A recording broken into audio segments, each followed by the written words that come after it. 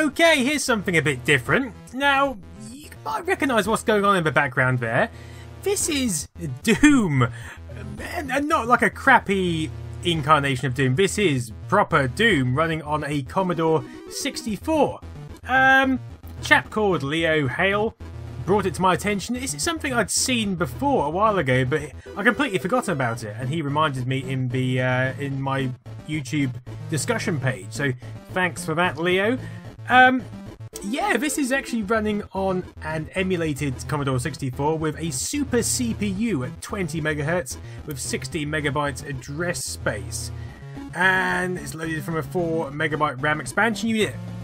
And so it's not a base Commodore 64 by any means, but the fact that it's using Commodore 64 hardware is outstanding nonetheless, you know. And 20 megahertz CPU, super CPU, isn't the same standard as what I used to run it on the PC. It was running at 50 megahertz on my 486. So to run at this sort of speed, I mean, the graphics are a bit cut down. We've got chunkier things everywhere. We've got an overwhelming lack of colour.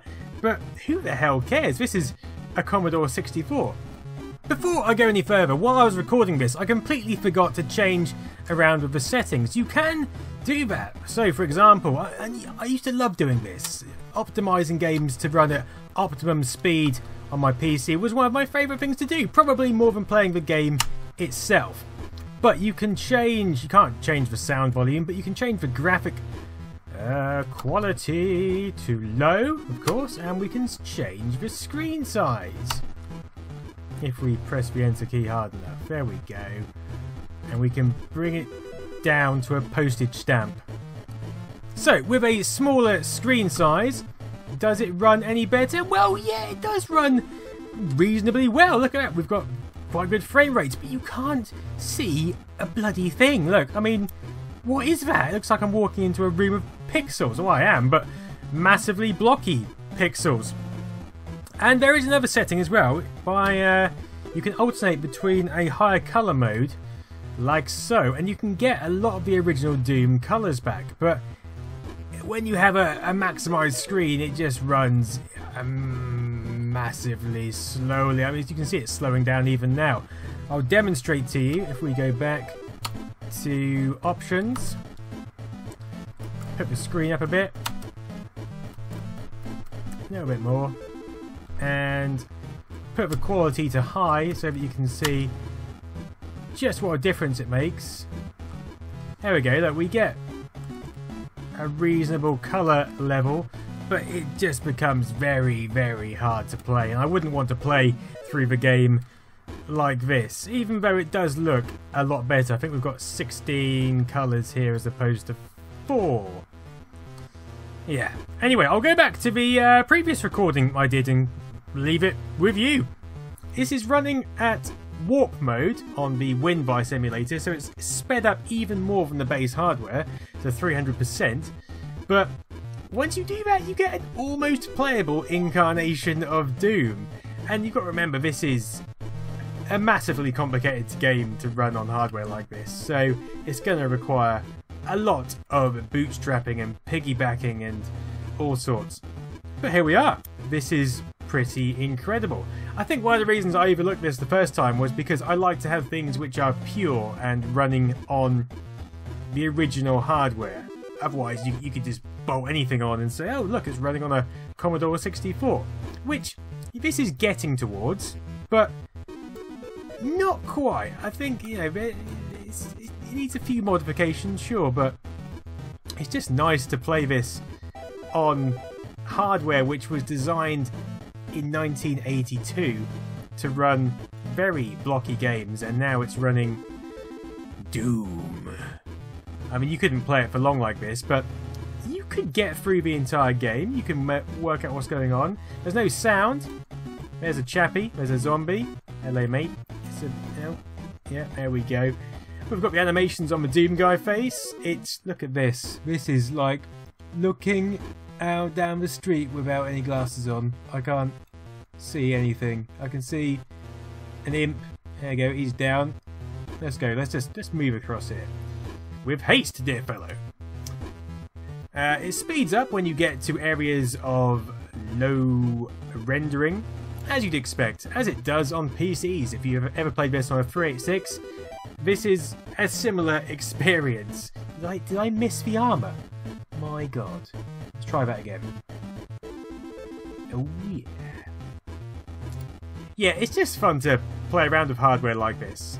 And there's no chance this could run on a base Commodore 64. There is a game called Mood, I think, for the Commodore 64, which is a Doom clone which runs on base hardware, which is quite impressive in itself. This is Doom. Doom, baby. Oh yeah. Love a bit of Doom. Right, let's just... yeah, we got it. So there we go. Hangar finished. Kills, can't really see. Items, secret. Yeah, don't really care, to be honest. You are here. I suspect this level will be increasingly slowed down because we have a much bigger view field. Yeah, it's getting a bit chunky to walk around in. It's like walking in thick vegetable soup with razor blades in, but we've got the shotgun. We are moving down. Let's see if I can go outside. That'd be nice. Hello, mate. Take some of that to your face. Lovely job. Let's open the secret door.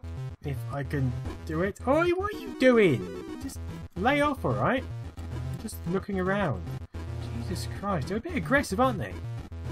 Absolutely no need. Did I even press that switch? I don't know. Yep, it looks triggered. We've got some sort of a light going on in there.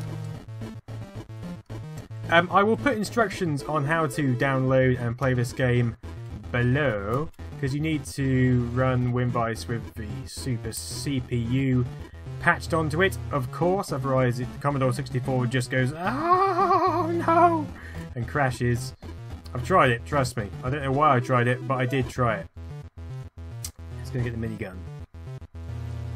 Cruising around. It's quite quick outside. I suppose it hasn't really got much to render. That is essentially just a ceiling, isn't it? It's not actually a massive landscape as my mind was thinking, but it has to render in the background. That's not how Doom works. It's not a true 3D engine. It is a two-dimensional engine. Kind of, I believe. Alright, let's go up here. Die! That keycard is not red these days, but we don't care about things like that. What we do care about is killing zombie bastards.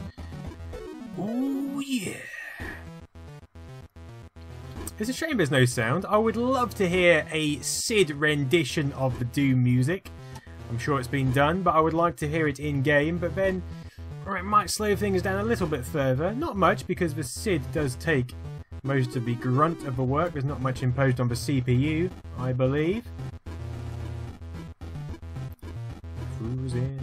I think I could complete the game like this. I think I could do it. I don't seem to have taken many hits. I obviously haven't put it on a hard difficulty level. Let's just skip this bit. Let's just try and get over here. Yep, hello, just coming through. Do not mind me, except for the minigun in your face. You might want to mind that. Let's see what this looks like. Oh, atmospheric. In a way, it's kind of... it's a bit more atmospheric, isn't it? I'm not sure in a good way, but it's definitely atmospheric to an extent. Like you've just gone through a radioactive leak. Alright, let's go down the corridor. Once I complete this level, I think I will call it a day. Die, bastard. And you. Come on, down you go. Yep, nice. Thank you very much. And let's get out of here. So yeah, there we go. It's from a site called scpu.amidog.se. It doesn't give any details on who created this, but he does say it's more or less a direct build of the original ID software source code release with a hacked together tiny clip for the string, memory, math, etc. functions it required. While this Doom port isn't meant to be taken seriously, it has proven quite useful for testing and improving the MIPS recompiler, as Doom is a rather complex and large application.